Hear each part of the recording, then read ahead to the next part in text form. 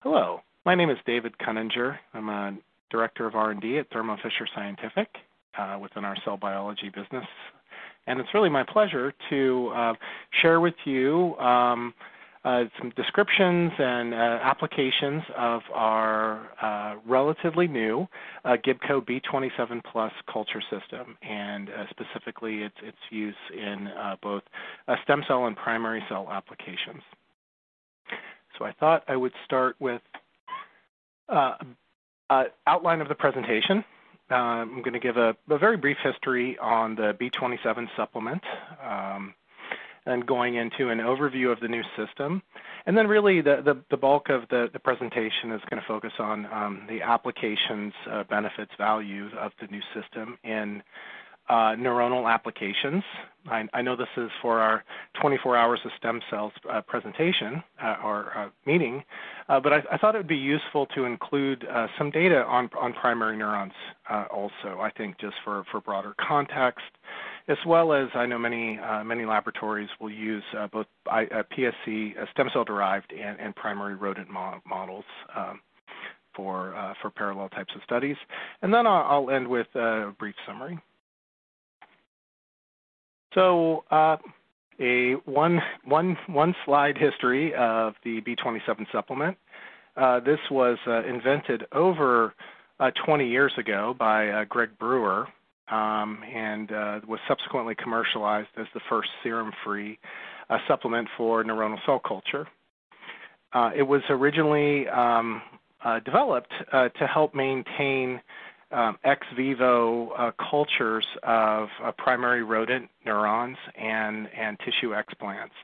And it's been, since then, highly used, thousands and thousands of citations, and it's really sort of a core reagent for neurobiology research, and more recently transiting into numerous and relatively broad applications in stem cell differentiation systems.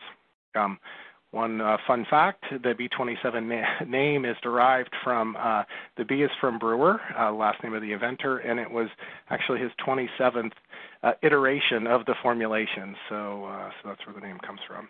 And then, over time, as I mentioned, as the field has evolved, applications have become more diverse, more sophisticated in many ways. The use of the supplement has grown, but also leading, the broader applications have required additional modifications, supplementations, tweaks to get it to work for these sort of new and maybe outside of the original focus of the media. And as we've been manufacturing this over the years and have developed a few sort of variants of it, we've gotten a lot of feedback. We've had a lot of understanding or gained more insight into kind of the shortcomings, or really the growing needs and applications, and maybe where the classic version of the supplement was coming up short. And so this was really the rationale that led us into the development of the B-27 Plus formulation. So this slide is introducing the culture system.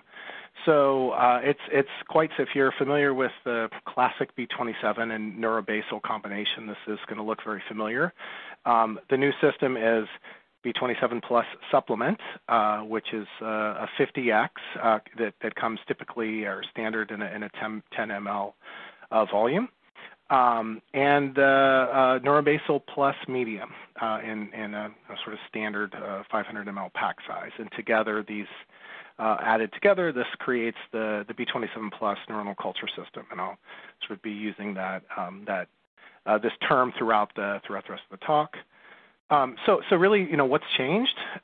Surprisingly, we made relatively modest formulation changes, formulation and manufacturing changes, that had a surprisingly big impact on performance. And so, the formulation was optimized, I want to say in relatively small ways. Of course, this is proprietary, but, we did not add additional small molecules or growth factors, so no exotic components were added.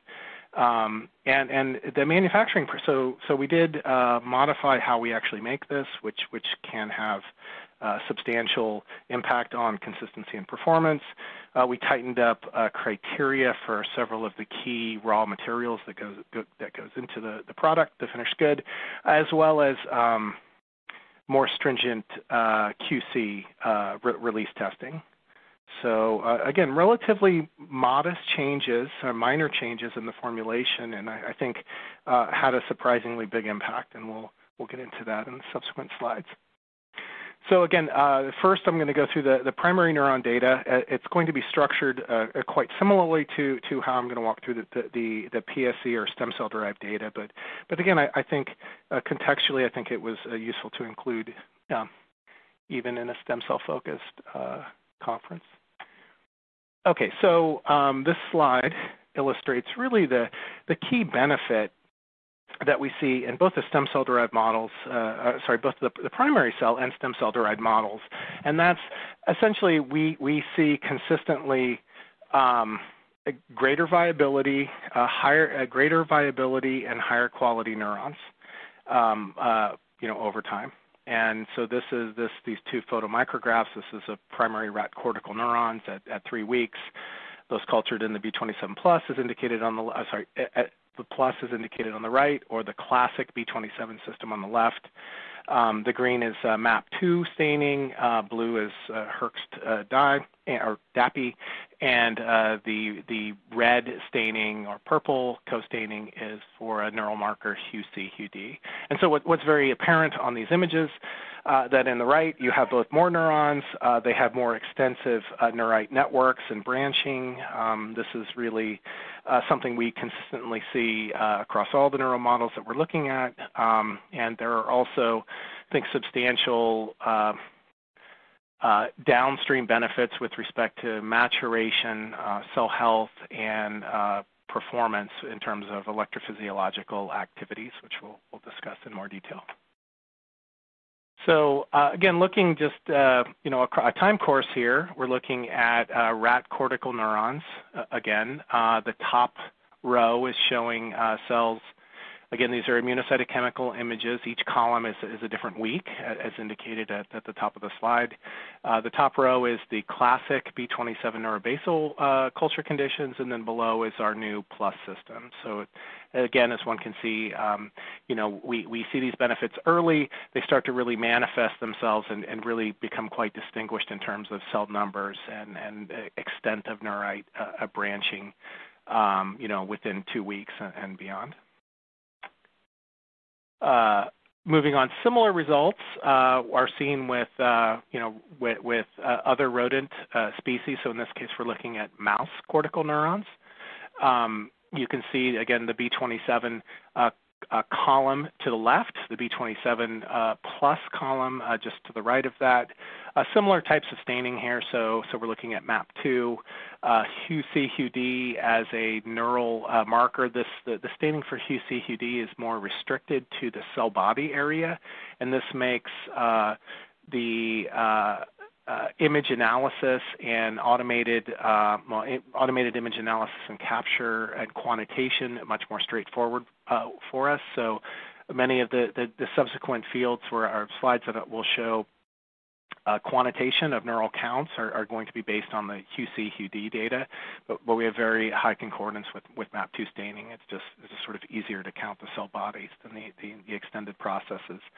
Below both of the ICC images are phase contrast images of the equivalent fields, and then to the right is the quantitation, the HuC-HuD quantitation of the neural cell numbers at 3 weeks. So again, much like the rat data I showed previously, we have really substantial increases in viability, significant increases in viability over time in the mouse model also. One of the consequences of this that we find is also a key benefit is because of the higher cell survival with the plus system, you're able to use seed fewer numbers of cells. So particularly if your cell source is limited, or if you're purchasing them commercially, This can really be an added benefit. You can, increase your N, test a different number of conditions, just get more bang for your limited cell numbers, if you will. Okay, so now walking away from just the sort of gross cell number data, and then looking a little deeper in terms of maturation and performance. So in this case, we're looking at a comparison of, this is the rat cortical neurons, and we're looking at quantifying neurite outgrowth over time. So in the upper phase, images, you have these are false-colored images that are quantifying, generated from SN Biosciences IncuCyte Zoom platform, where we're doing a live cell analysis of neurite length. The false coloring is, so the cell bodies are in yellow, the B27 classic cells are on the left, and those incubated in the B27 plus system are on the right. The neurites are marked in this case by the purple extensions, and that's actually what the software is quantifying in these live cell images. And what you see below them is the mean neurite length, or average neurite length from the data set that's represented above. So much like the increase in cell number that we saw, we actually see an increase in the extent and rate of a neurite extension, and this is an indicator of cell health and relative maturation state. If we look, again, at a different set of markers, and this is going to be looking at pre- and postsynaptic markers in rat cortical neurons, we see a kind of a similar overall trend. In this case, we're looking at day 28. These are fixed cells and stained with either in the top row markers for looking at the presynaptic structures. So in this case, sort of a pan-synapsin antibody, that's shown in green. So on the upper left, you have cells that have been cultured in the same lot of cells, actually, of course, throughout this whole all these panels, that were cultured in the B27 classic system or in the plus system on the upper right. Clearly, you can see a substantial difference in the extent of synapsin expression, as indicated in green. These also decorate the neurites and axonal bodies much more clearly in the plus system. And then if we look at the bottom row, we're looking at staining, in this case in green, for PSD95. This is a postsynaptic marker. And again, much like we saw above, we have in the B27 plus conditions much higher expression of PSD95 and much more targeted localization within the axons themselves. And so again, these are consistent with increase in maturation of the neurons that have been cultured in the B27 plus system. And then one other thing we looked at here, and when we were curious about, as you probably can appreciate, that these the cultures, the primary rodent neural cultures are not really pure. They're actually mixtures of different cell types. So they're different types of neurons, because they're as well as glial cells, as well as other cell types. And so we were very curious about what types of neurons are being maintained over time in these two culture systems. So in this case, we've started with, again, the single lot of rat cortical neurons. We're staining at day 28 with cells that have been cultured in either the B27 classic or B27 plus system. And so if we look at the left half, the lower images, the lower set of images, we're looking at So it's actually, we're trying to tease out what the relative population of the excitatory inhibitory neurons are within these rat cortical cultures, incubated or maintained under the two different media conditions. And so we're looking at, on the lower left, the two panels, we're looking at expression of V-GLUT, which is a marker for glutamatergic or excitatory neurons. And we see relatively similar ratios of these when we do the Solomics-based quantitation or high content analysis of these. And then if we're moving up to the upper right, we're looking at staining for inhibitory neurons, or a class of inhibitory neurons, so the GABA positive or GABAergic neurons. And again, we see, even though we see more total cells in the B27 plus conditions, as we consistently see this, if we look at just the relative ratio of cells, they're quite similar too for the GABAergic. We see, if we count these, we see approximately 12% of the cells that are GABA positive in the classic, and 14% in the plus system. And where we see a real divergence is when we're looking at a subtype of the GABAergic neurons. These are parvalbumin or PV positive interneurons. And we saw a rather dramatic difference here. We saw less than 1% of the cells that were maintained in the B27 classic system were PV positive, where we had about 7% of the cells in the B27 plus system were PV positive. So, why is this important or interesting? To us, we think the PV interneurons are a very interesting population of cells, and they've been reported to play an important regulatory function in controlling the activity or synchrony between these networks of excitatory and inhibitory neurons, so maintaining sort of appropriate networked activity. And I think this may come into play with some of the later slides I'm going to show. Okay, so moving into activity of these cells, so a little bit of a primer on the multi-electroarray system. So this is basically a plate-based analysis method to assess electrical activity of different cell types. So obviously neurons, cardiomyocytes are another cell model that are widely used on this platform. The image on the left side is a photomicrograph of, in this case, showing the array bed, mouse cortical neurons, which are a little bit hard to see here, sitting on top of, in this case, the 16 electrodes, and the electrodes themselves. These electrodes are embedded in the bottom of, in this case, it's a 24-well plate.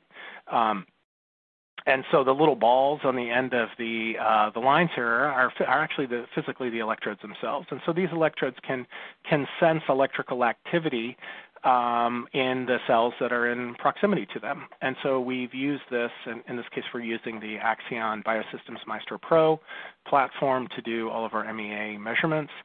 And what the graph on the right is showing is just a mean firing rate. So essentially we're looking at just spontaneous activity as measured on each of those little, these 16 sensors embedded in the array well over time, and so and across different culture systems. And so what you can see is the activity starting from day 5 out to day 35 as the activity increases. And what we have is the 3 different media conditions are B27 plus in the dark blue, the classic B27 in kind of the intermediate blue, and then this is a competitor media. This is the SM1 brain fizz system. And what we see is that initially the SM1 brain fizz system shows pretty robust activity, but this tends to trail off by approximately 3 weeks, and whereas the B27 plus activity is really maintained, increases steadily over time and plateaus, and actually gives you a large assay window that's really quite robust over time. So moving to the next slide, this is going to dig into the array data a little bit more,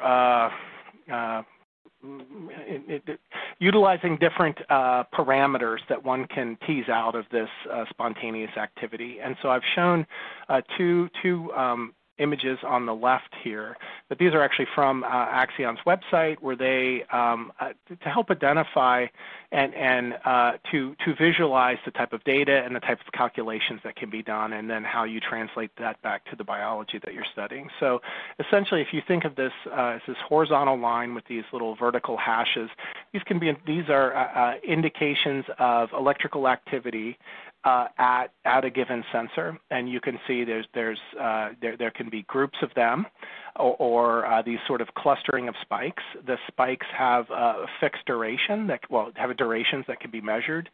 The interburst intervals can be calculated, as well as the overall burst frequency. So that's for an individual electrode. Then, as if you'll recall, the previous slide I showed that array actually had 16 electrodes. So we can actually measure each of those electrodes simultaneously, and then look at the activity spatially. So not only temporally, over time, but spatially in terms of they're physically separated, but are they electrically coupled? And so what we're looking at the middle graphs here are really assessing. These are called raster plots. So we're looking at synchronous bursting. In this case, we're looking at day 28 rat cortical neurons. These cells.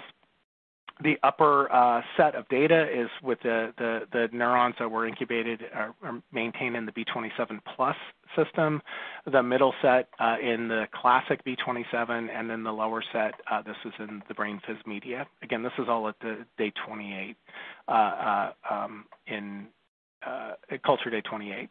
And what you can clearly see is we get highly synchronous regular bursting with the B-27 plus system. So, and these traces are based on the on the data that comes out directly from the 16 electrodes. So very, very robust, very consistent electrical activity. Okay, so I'm going to, that was kind of the primer. Many of the same approaches that were described that I walked through with the primary neurons, we'll go through with the stem cell-derived neurons. But before we get into the actual data, I think it's one thing to point out, and something that we've been looking at extensively, is that there's really a number of different ways to get at stem cell-derived neurons. There's a number of different approaches to derive them, and the figure on the left is kind of our approach at illuminating or highlighting those. And so if you look at the upper route, this is sort of a random differentiation to an embroid body, followed by plating and having these neural rosette form, and which they spontaneously form, and then those can be picked, isolated, manually picked, and then expanded, and can provide a very robust and reliable source of neural stem cells. The middle route would be, again, starting from a pluripotent stem cell on the far left, and then using more of a media-based, we're calling the monolayer approach, and this is, an example of this is using our neural induction media, where you basically stimulate or drive, using cold culture conditions, drive the formation of the NSCs themselves with high efficiency.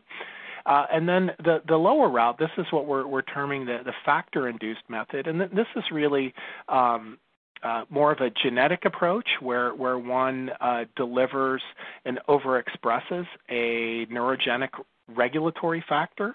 NGN2 is an example of this, where you can add these factors to pluripotent stem cells, for example, induce their expression, and they will push these cells to neural fate.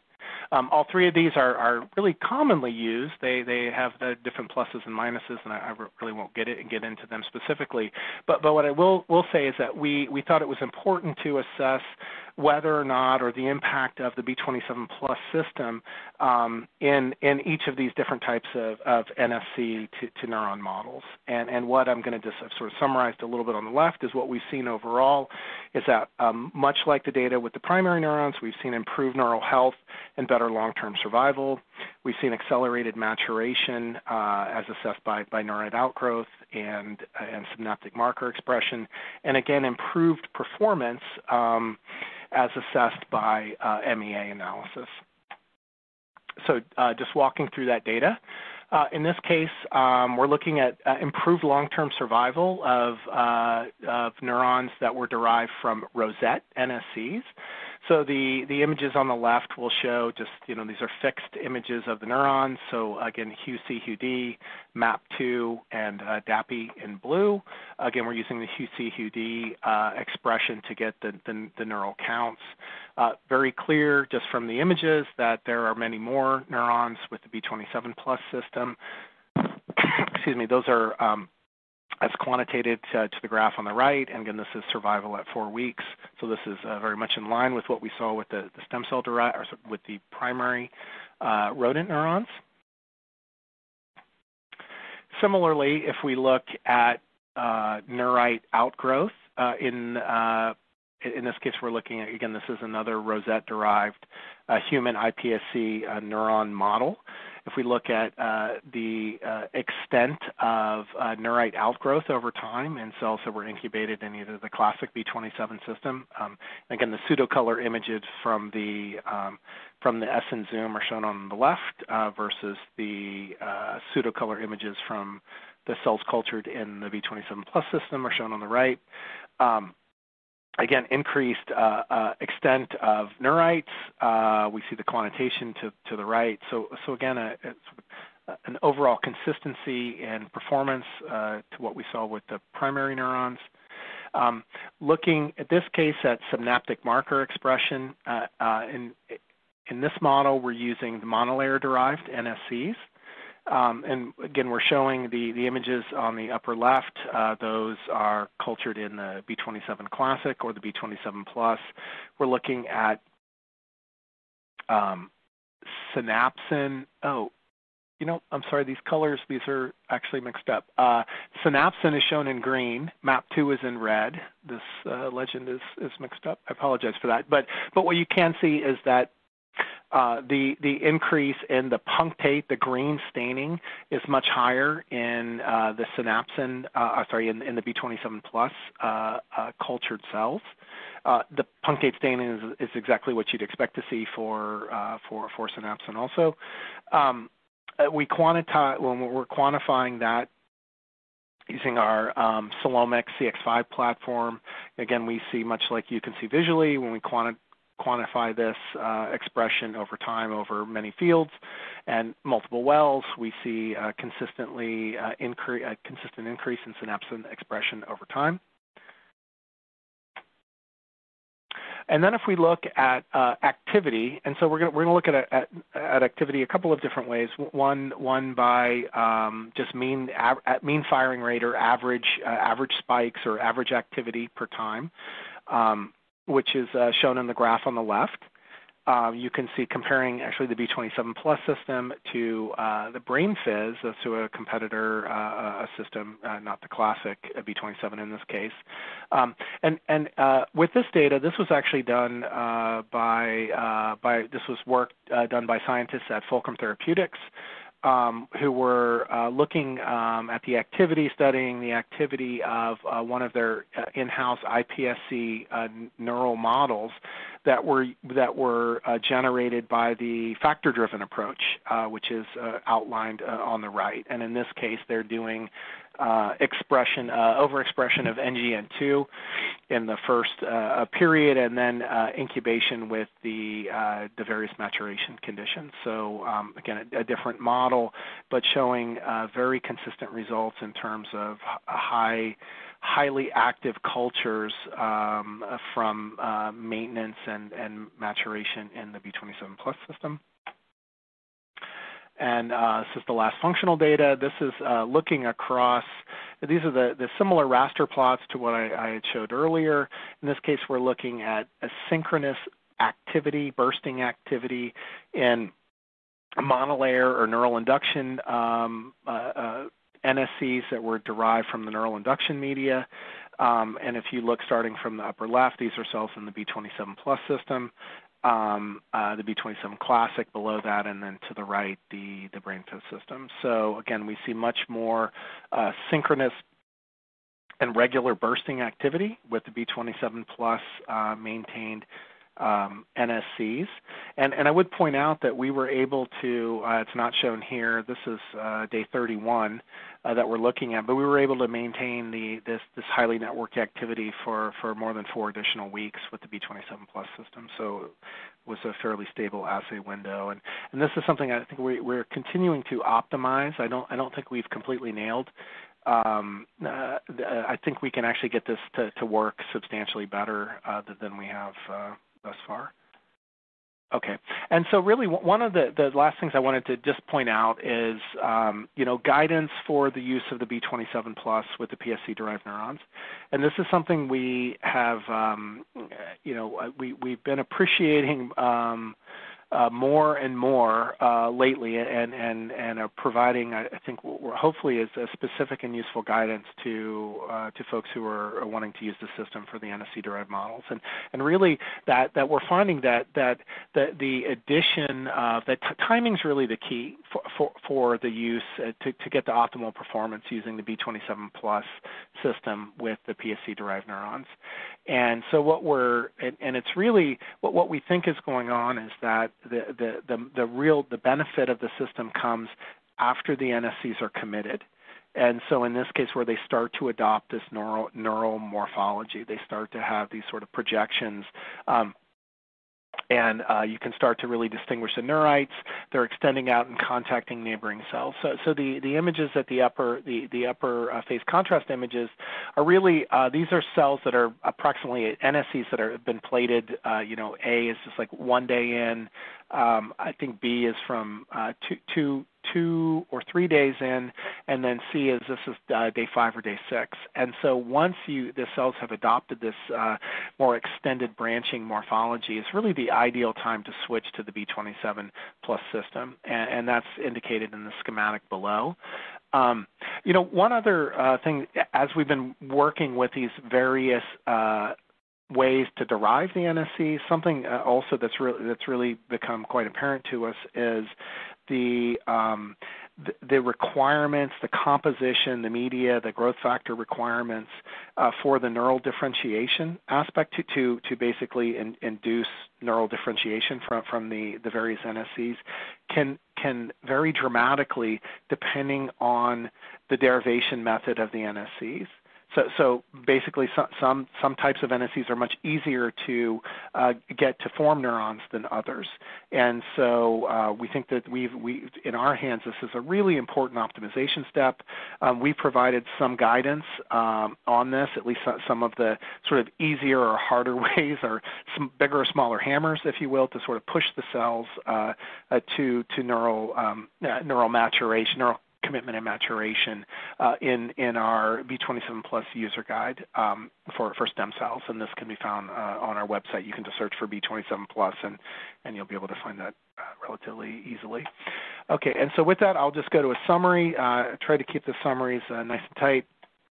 So really, our summaries here are just general guidance for using the products for primary neurons or stem cell-derived neurons, and which will hopefully enable you to derive the benefits that I've highlighted in the prior slide. So for general guidance for culture and primary rodent neurons is basically just switch. Wherever you were using B27 Classic, you can switch to B27 Plus.